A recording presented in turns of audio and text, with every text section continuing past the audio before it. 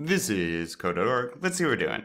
We are going to check for understanding. Now, let's first read through these. Method signature, return type, return, ooh, they're getting tricky, and void.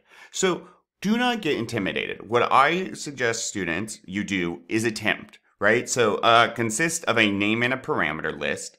To exit a method and go back to the point of the program that called or requested the value. Specifies that a method should not return a value.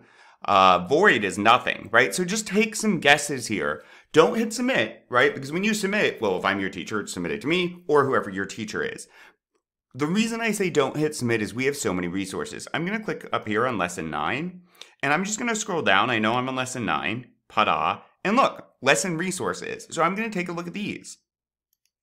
And let's see, method signature, return type, return, and void. Right? So make sure to use your resources. A method signature consists of the name of a method and a parameter list. Now, I'm actually going to go back a bubble because I want to show you it.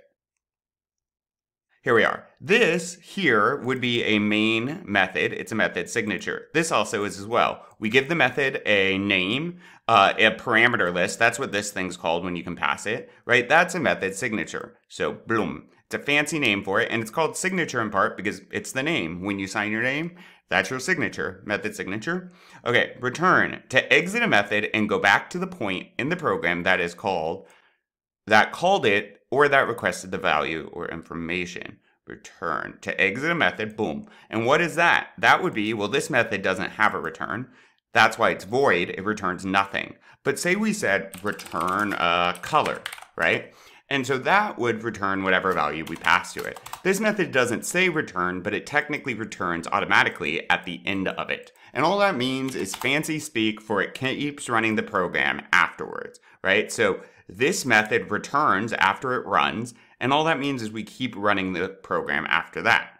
All right, so the value returned before the method completes its execution, that is a return type. Here, it would be void. But we could return a string, so on and so forth. And just to double check, specifies that a method should not return a value. So please use your resources. Onward.